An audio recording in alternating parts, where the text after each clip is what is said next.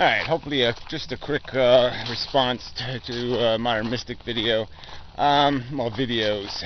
Again, I think he complicates the subject. And the subject, we ought to all stay focused.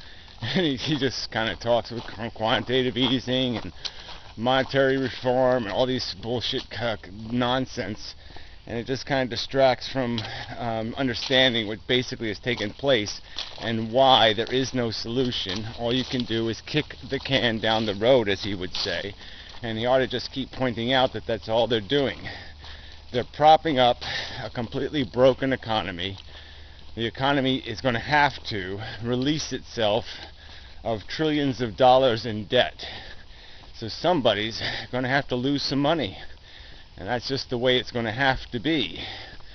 And, it's just, so let's go over this again. What's basically taken place over the years is that people who have acquired ownership, wealth, or however you want to describe it, they've got possession of debt. Debt, IOUs. That's simple. Okay? They've got possession of IOUs.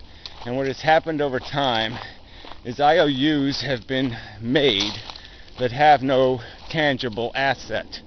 Okay, it's not like somebody borrowed a train from somebody and the train still exists and everything's just fine. No, they borrowed on the ability of them to pay the debt back in the future. And that was compounded and compounded and compounded over the years. And so now, a person born in a country like the United States is already born in indebtedness.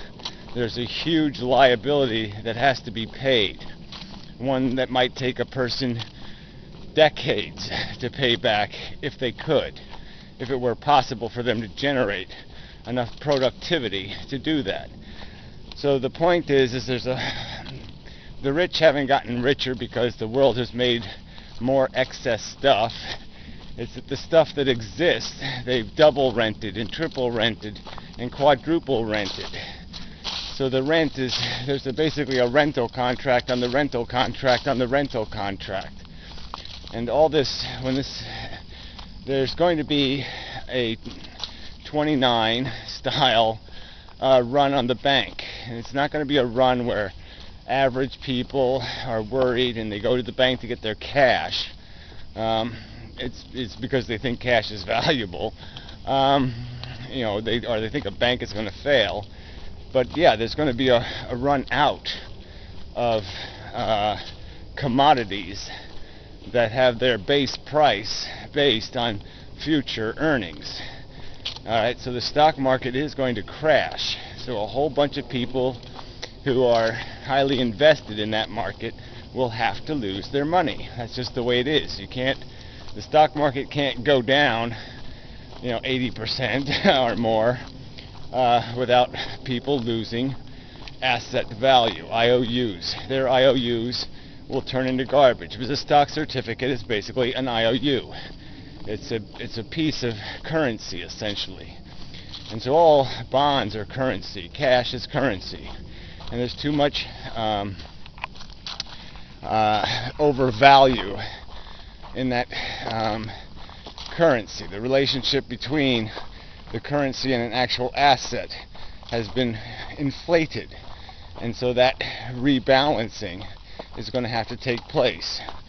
So a dollar is going to have to be a dollar again. And that's just the way it is. So there'll be deflation first.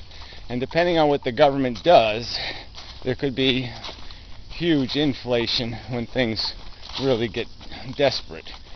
Because if they try to pay one form of IOU with another form of IOU, you can see that doesn't go anywhere. But if the IOUs they decide to start paying are the bonds, I've brought this up before, but I'll reiterate it.